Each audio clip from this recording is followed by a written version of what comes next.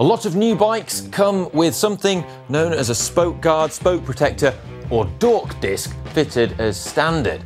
Now, there's quite a bit of debate out there as to whether or not this is something that should be kept on or removed from your bike, and some people have pretty strong opinions about it. Now, if you want to keep your Dork disc on your bike, then by all means, go right ahead. That's one of the freedoms that's afforded to you. However, if you want to remove it, in this video, I'm going to show you how.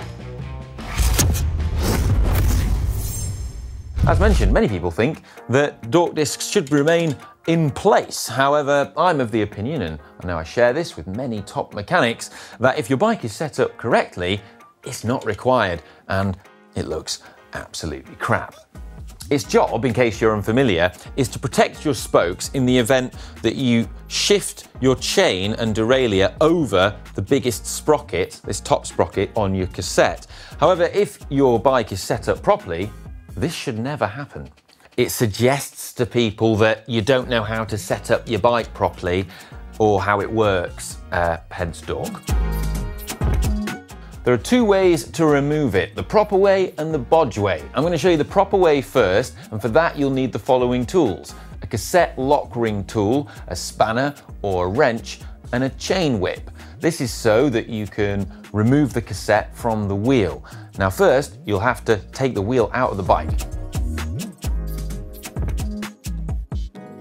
This is easiest if the wheel's on the floor. Take your chain whip, place that on the cassette to hold it in place. Take your lock ring tool, place that into the lock ring, and then get your wrench or spanner, and then use that to undo the lock ring while holding the cassette in place with the chain whip.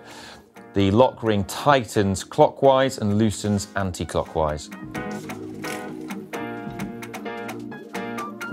With the lock ring removed, you can then slide the cassette off the free hub body. This is also a good opportunity to give your cassette a clean. It's much easier to clean when it's off the bike. And from there, you can simply unclip the Dork disc off the spokes and remove it.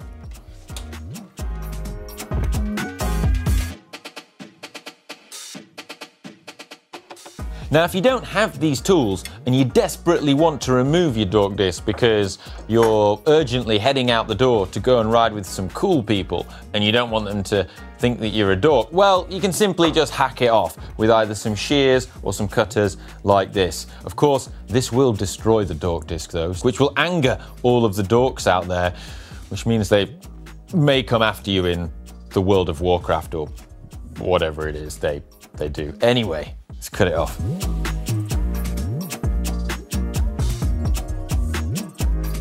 No doubt millions of dorks out there all just felt a disturbance in the force, as if millions of voices have just cried out in terror and then were quickly silenced.